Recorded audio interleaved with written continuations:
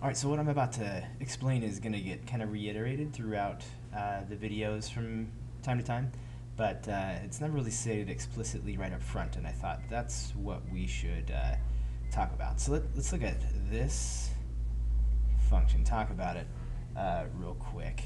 If you remember from our experience with geometric series, this is the sum of a infinite geometric series. Remember, a geometric series looks like,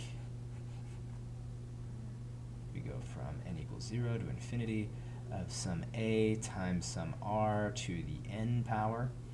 So that's going to wind up being like, we put a 0 in there, we're going to get a, then we're going to add to that a times r, and then we're going to add to that a times r squared plus a times r to the third, right?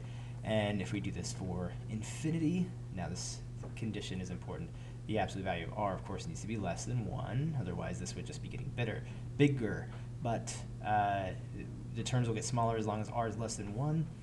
And if we add this all up, it will equal a over 1 minus r. Okay, that's from back in the day a bit. It's not that long ago.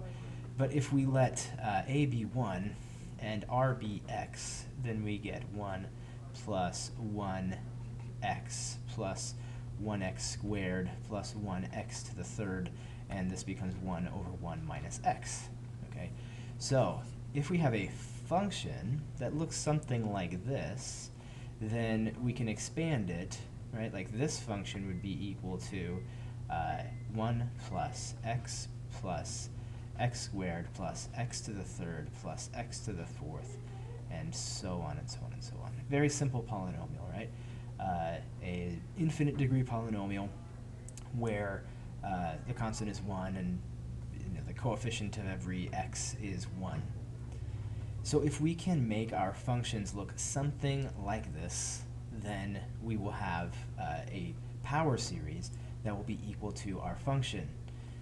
And if our function is equal to this power series, generally if we can work our way backwards to this guy here, then we can find a way to find the value of this power series, this infinite power series, by this expression here, okay? And we can change things about it. Like say this was something other than 1. Say it was a. Well, then we could just rewrite that as a times 1 over 1 minus x. This much is equal to that, right? So it would just be equal to a times all of that, and so on. And just everything would have an a next to it, a plus ax squared, and so on and so on and so on. Okay. It's something like we could have something in here with x, that would work fine. Like we could have a times 1 over 1 minus x plus 1, right? And from our experience with power functions, or power series, Taylor polynomials, Maclaurin polynomials, this would be like this function, except for instead of centered at 0, it would be centered at -1. So this would be equal to a plus a times x plus 1 plus a times x plus 1 squared, and so on and so on and so on. And we could change this to a 2x, we could change this to an x squared. If we can write our function that's given somehow like this, then we have a power series that equals this, this function. Now sometimes we're going to do that by some kind of algebraic trickery. Sometimes we'll have a function that if we took the derivative or antiderivative of, it would look something like this, okay? So like if I wanted a power series that is equal to the natural log of x plus 1, well, this doesn't look like, remember this started out as 1 over 1 minus x. So here, well, I'll just leave it like that. So this doesn't look like that, but you know what does?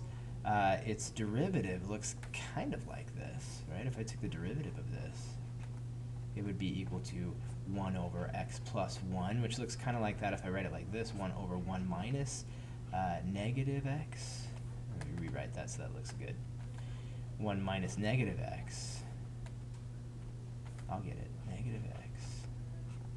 Okay, and now we can use this right here. So if this is equal to what would it be equal to? 1. Since this is negative x, that'd be minus x, that'd be plus x squared minus x to the third, and so on. And then, so if this is equal to that, if I took the antiderivative of this, I would get the natural log of x plus 1, right? So I'd have to take the antiderivative of this. So the antiderivative of this is equal to the natural log of x plus 1, right? And so we use those kinds of manipulations as well. So the videos go through those more in detail. I just wanted to show you what's going on. We're trying to get pretty much every function that's given to us, tie it back to something that looks like 1 over 1 minus x, because it is attached to a power series, a simple power series. It can be manipulated. There could be little multiples put in there. The thing that we're subtracting here, it can be changed, okay? But that's what it all centers around. How are we going to get the function that's given to us to relate back somehow to this, whether by antiderivatives or derivatives, simple algebra, partial fractions, all these different kinds of things. How do we tie it back to something that looks like that? And that's it. Ask me if you have any questions, absolutely.